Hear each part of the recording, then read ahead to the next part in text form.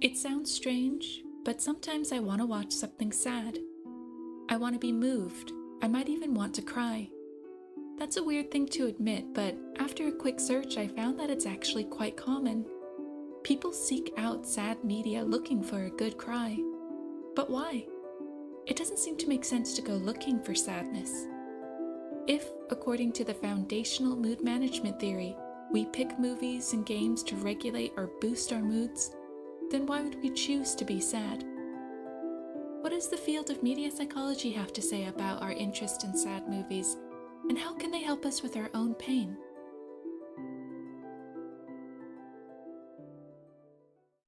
I got some terrible news today. Let's have it. Joanna's going back to America. That is bad news. Well, we need Kate, and we need Leo, and we need them now. Come on. One of the most widely believed reasons we like watching sad films would be our need for catharsis, to build up emotions and purge them from our system. In a sad movie, we expect people to be sad and to express themselves. Typically, in our real lives, we aren't encouraged to feel out our sadness, and we can even grow ashamed of experiencing it. We can mistakenly believe that sadness is wrong or unhealthy. Watching sad movies can help us feel things we don't let ourselves feel in our everyday lives. However, research shows that catharsis isn't actually the strongest reason why we seek out sad stories. There are implications that we don't use sad movies to simply purge emotions. Instead, we use them as tools for learning how to clarify and organize our own sorrows. Media psychology research suggests sad movies can actually be used as tools to bolster our defenses against past, present, and future pain. We've all endured something painful. Once we reach a certain age, we've gathered several painful memories that linger with us as we mature. These moments help shape us, but processing these memories can be difficult. In the bustle of everyday life, we don't usually pause to contemplate how much it hurt to lose a best friend or cope with a betrayal of trust. However, when we sit down to watch a movie in which relatable characters undergo similar situations, we gain something important. Research shows movies that help us contemplate our woes increase our feelings of gratification and self-acceptance. We become more willing to exercise self-compassion, treating ourselves more kindly and appreciatively. This is very important for our well-being. Consuming sad movies can even help us when we're in the middle of feeling sorrowful.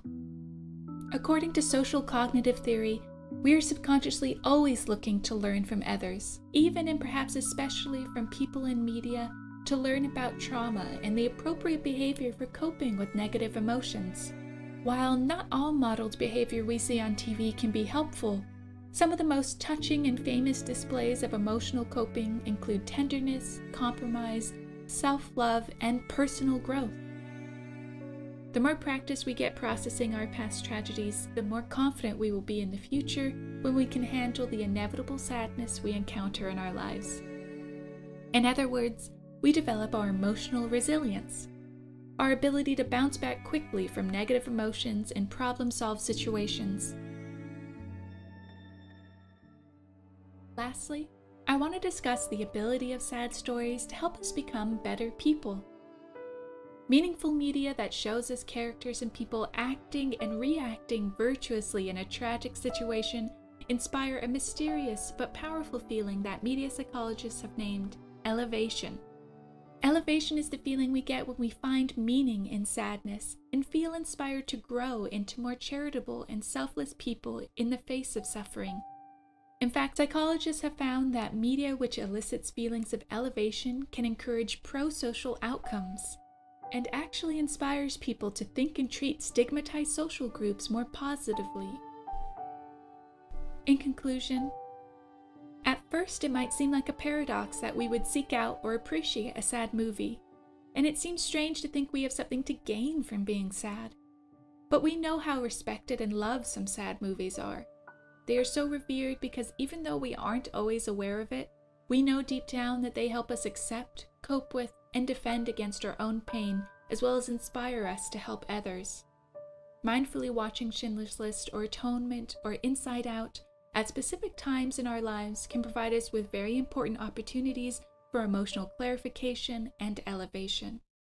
Next time you go looking for a good cry, take it in and think deeply about your own pain.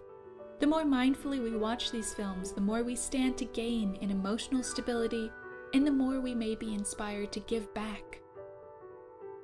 Thank you for watching. I'll be uploading more to this channel about navigating emotionally intelligent movies, games, and internet content that can bolster our well-being. Please subscribe if you'd like to see more videos like this. Until next time, happy watching.